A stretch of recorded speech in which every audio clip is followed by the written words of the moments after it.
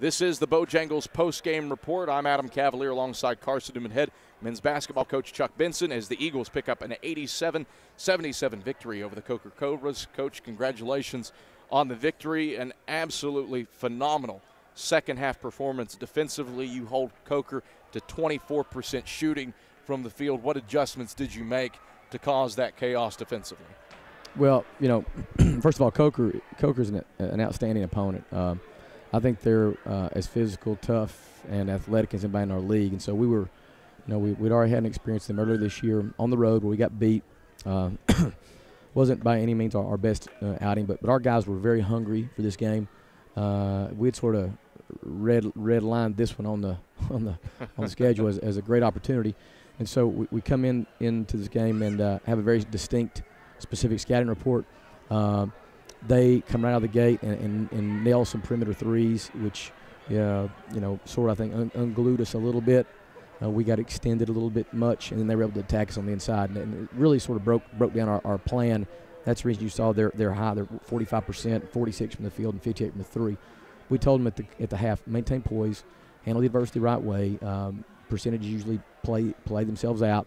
We came out the second half and made a little bit of an adjustment, which I'm not really going to go into great detail on, but we did make a little bit of an adjustment so we could match a little bit better with their shooters, and we ended up still being able to contest shots and take away the interior, and that led to them shooting the jump shots, and jump shots on the road will get you beat a lot of times. So you're not revealing the secret sauce with the defensive adjustment, but whatever it was, it worked. Yeah, we've been toying around with that a little bit, and it really played heavily in that second half of this game.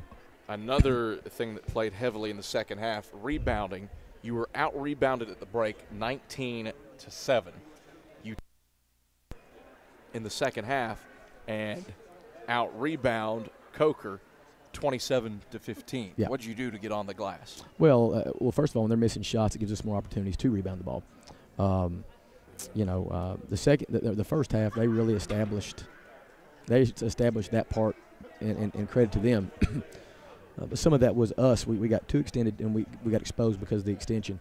Again, the second half, our defense was a little bit more tough, forced jumpers, which they missed, and then we were able to be in position to rebound the ball. So, you know, I mean, it's really sort of the nature of what happens when you're missing shots. The team on defense usually has a better chance to rebound the ball, and we did. A solid thing too. You forced them to take threes. Only had 2 makes inside the three-point arc. Yeah. In the second half. Well, we took away the interior. We really tried to, unlike we did most of the first half, where we got too extended. We really tried to take away the interior and force them to get jump shots and to take jump shots. Look at a couple of milestones for your club. Ish Sanders breaks into the top 10 for scoring in the South Atlantic Conference. First Carson-Newman player in history to be in the top 10. Now has 1,640 points in his career, and he supplants Lenore Rhines, Roman Davis, who had 16, 19, needed 4, got 25, and now he's 4 points away from ninth place in the South Atlantic Conference standings. Yeah. Did work at the free throw line, did work driving, did work from beyond the arc. What did he do with his game today to be effective? Well, first of all, Ish, I've seen such growth in terms of just him doing what he said he was going to do, even in the last month of his career. He told me before the game he acknowledged he was going to get multiple assists, which he did, 5. He was going to try to get to the line 15 times. He got there 10, but made 9 of them, which is outstanding. Very efficient shooting, cutting down, taking bad shots, and giving it up to other people, having confidence and trust in his teammates. So there were just so many positives in his game, and really, you know, that's the reason, you know, if I had a player of the game more today, Ish Sanders is getting it. And several guys played well, but Ish was the catalyst for many things today. It's been a while since you've had 4 players with more than 14 points, but Jared Johnson, Carson Brooks stepped up big. What did they do to get open, especially inside? Well, you know, Jared attacks that basket. And Jared this year in particular has turned into a more than solid three-point shooter. He's a threat now, which makes his drive even more tough to defend.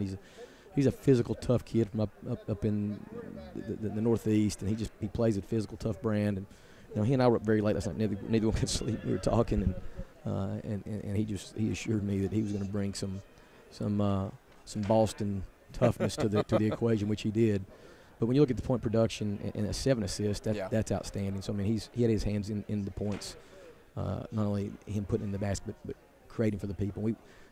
I've seen such a difference in our team as far as creating for other guys this year, and I really like that because it's now you're much more difficult to defend.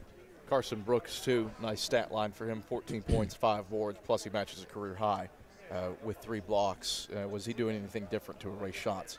We have been really trying to encourage Carson to be more confident. He's a guy that he doesn't even know what he is. He's 6'6", 220 pounds, pound for pound, one of the most athletic kids in this league. And his mental talk, what he says to himself, he doesn't even get what he is. And so we're constantly, and have done a lot, especially in the last couple of months, of really trying to explain to him what he is, what he's capable of. And I think he's, for the first time maybe in his life, starting to really know that he's got some Superman-esque type qualities. And if he'll just let it go and let it out, then he can be a force. We've talked about first half to second half adjustments. You were 0-3 this season when trailing, going into the locker room. First win, when down at the half. Was it all just technical adjustments, or was there anything emotional that contributed to the surge in the second half? I thought our kids did a great job with poise. Great. I mean, we kept our poise. Nobody was rattled. Nobody was unhinged or unglued. We went down there. We just said, you know what?